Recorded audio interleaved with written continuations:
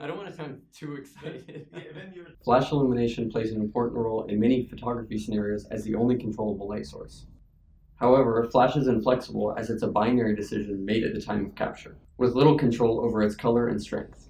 The ability to generate and edit flash illumination post-capture is therefore a desirable application for many photographers.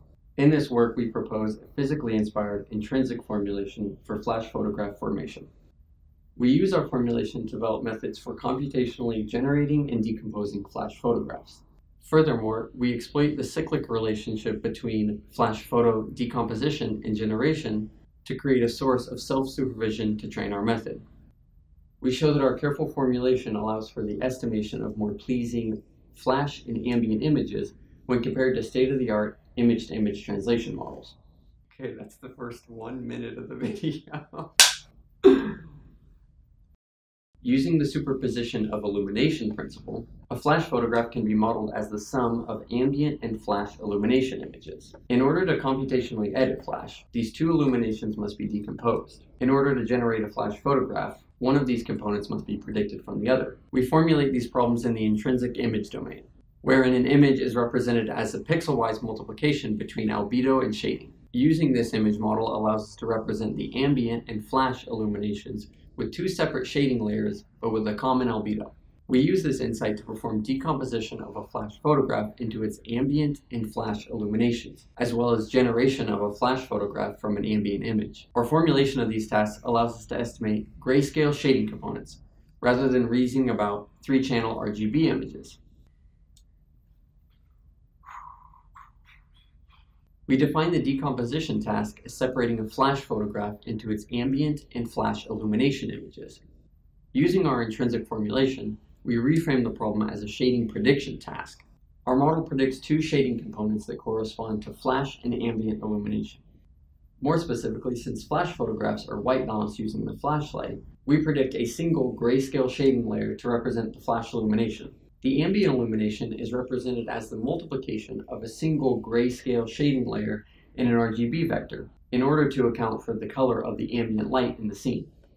These components account for all of the illumination in the scene, and the rest of the image content comes from albedo. Additionally, in order to provide geometrical context, we also feed the network estimated depth and surface normals. In addition to editing an existing flash photograph, it's also useful to add flash to an image captured without it. Using this motivation, we also propose a method for flash generation using our intrinsic image formulation. Similar to the decomposition task, we formulate the flash generation task as predicting a grayscale flash shading component given an ambient image. An important aspect of flash decomposition and generation is the cyclic relationship between them. In other words, if we were to decompose a flash photograph to yield an ambient image, our generation network should be able to transform that ambient image back into the original flash photograph. To supplement the regular supervision from ground truth, we leverage the cyclic relationship between our tasks to compute a self-supervised loss when training the generation network. Flash decomposition and generation are both complex relighting tasks. However, there exists only a few small-scale datasets with diverse flash and ambient pairs. To train our system, we developed the extended flash and ambient illumination dataset. We combined 3 different existing datasets: the MIT multi-illumination dataset, flash and ambient illumination dataset, and the deep flash portrait dataset. We color correct and normalize the images across each dataset to ensure consistent flash characteristics. Additionally, in order to augment our dataset, we segment portraits from the deep flash dataset and composite them onto backgrounds from fade. We show that our intrinsic approach to computational flash allows us to generate more visually pleasing results when compared to state-of-the-art image-to-image models.